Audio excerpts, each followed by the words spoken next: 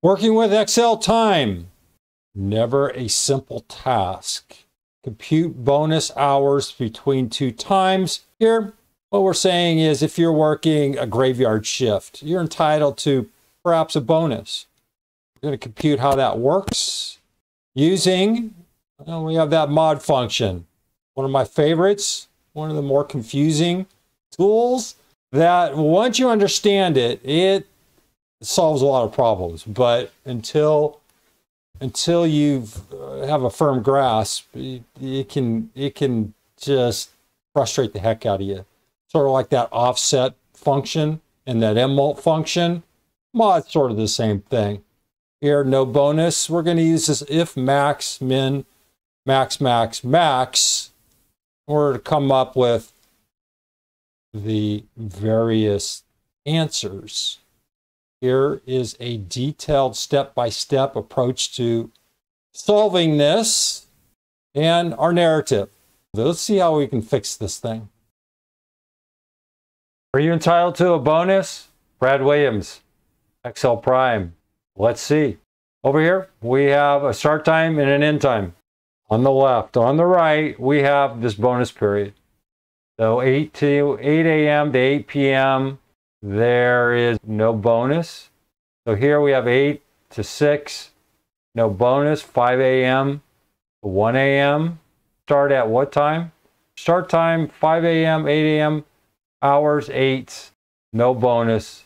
3 hours bonus. How does this work? Look at the timelines.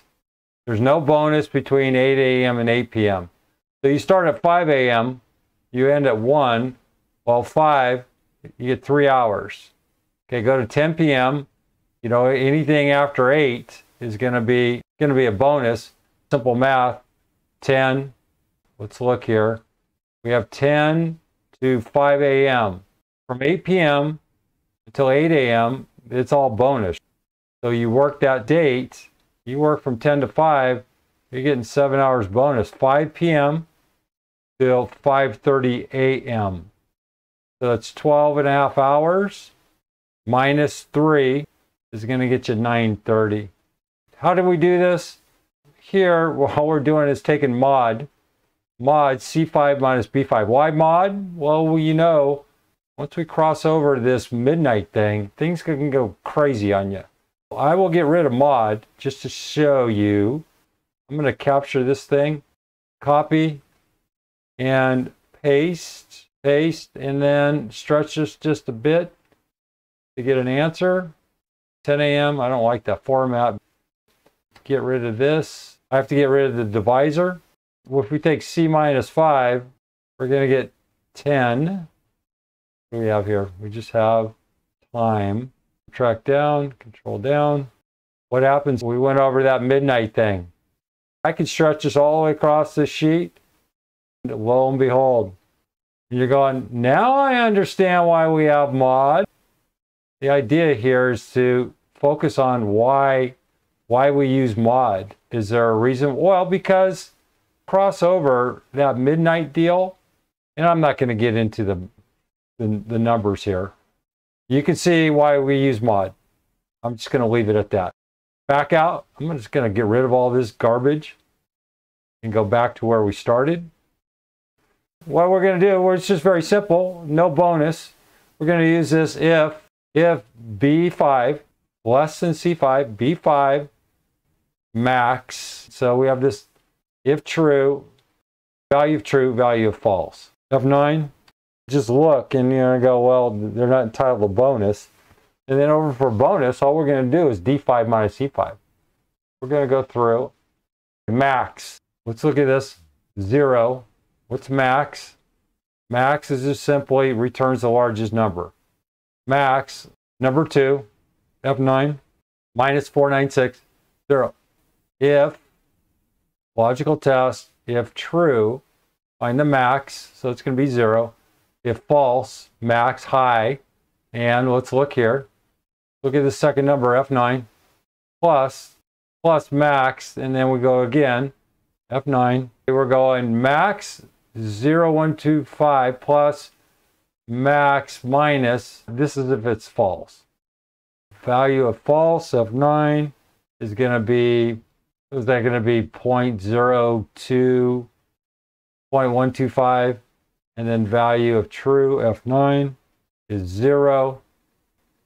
We're going to get 0.0125. B8 is less than C8. B8 is less than C8.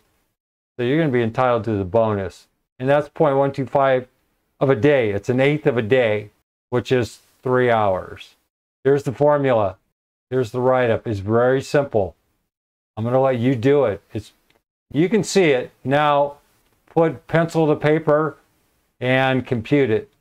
D7 minus E7 to come up with any bonus. Read it if you need it. And then this min, max, min, max, min, max. It's just this. Let's break this down. Here we have the formula. Let's just grab this entire formula. Here, copy, paste. It extends a little bit further than it should. Okay, where does it end? That's close enough. Here's the breakdown. Right here, we have max 0, C8.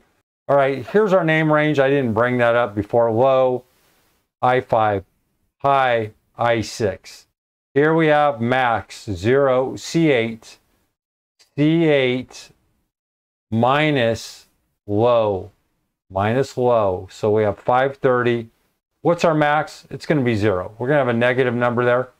Fine. The next argument, we have max 0, high minus B8. So we have high, which is 8 p.m., minus B8, 5. It's going to give us, and we get 0.0125. Be sure to check out all of our Excel courses. Excel data and text manipulation. We have an advanced beginners and intermediate course. Excel essentials. This is for individuals new to Excel. We have an advanced, excellent beginners, level 1 and level 2, and intermediate level course. Excel formulas, formulas only. We have a beginner, an advanced, and an intermediate level course. Click on any of the links. There's a short video that explains everything about the course. Check it out. That breaks down to, if we look here, this is going to be the false, right? If we look here at this if statement, logic, value, value of false. So now if we subtract max from max, we're going to get 0.0125 minus 0 is right here. So if we look, there's our false. We have to figure out the true, okay? So now we want to put this in general, and general is just easier to look at. Looking at this formula, we have the second piece. The second piece is going to be max B8 low 1003. So if we look, max B8, 5 minus, no, B8 low, B8 is going to be 7083, and then number 2 is going to be F9, is going to be 0.33. We're going to get 70888, all right, max. And then we're going to go to the next argument, which is going to be min C8, and it's going to be 22916. And then we're going to look at this min minus max, and we have this minus 4797. What does that represent? That's going to be thrown over here into this max. Remember right here, our argument max, this is the true max, negative 0.479166 minus max 0.229167.